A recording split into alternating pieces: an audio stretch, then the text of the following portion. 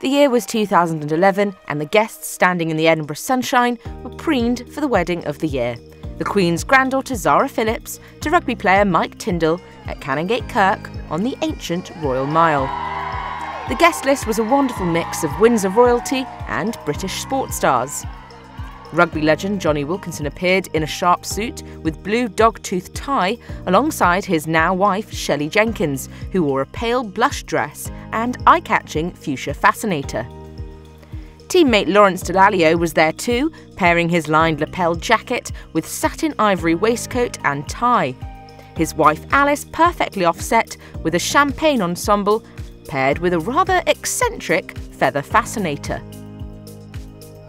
The Countess of Wessex arrived in a similar shade, scoring top marks in a complete outfit by Bruce Oldfield, with an extravagant matching hat by Jane Taylor.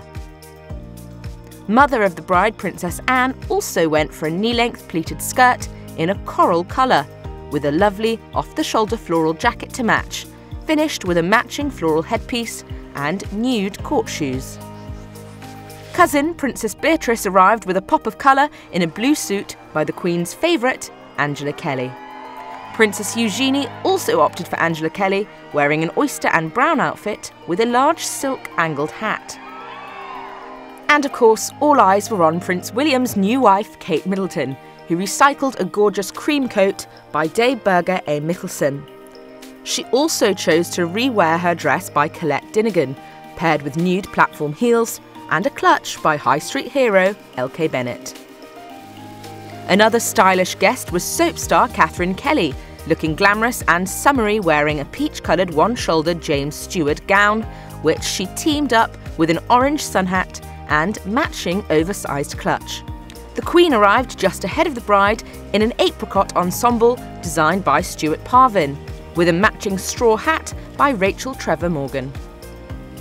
Then came the bridesmaids wearing cream A-line dresses by local dressmaker Sue Palmer, accompanied by Maid of Honour Dolly Maud, who wore a dove grey knee-length satin cocktail dress by Stuart Parvin with heels by Emmy.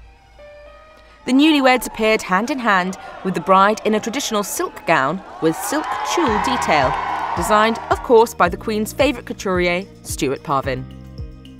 The groom looked smart in a black jacket, grey pinstripe trousers, a grey waistcoat, white shirt and grey tie, teamed with an ivory buttonhole flower. Zara swept her blonde hair into an elegant chignon with a full cathedral-length silk tulle veil. On loan from her mother was the Greek key tiara, once owned by Princess Alice of Battenberg, the mother of Prince Philip. It had a Greek key pattern featuring a large, brilliant cut diamond in the centre, adding some sparkle to her special day.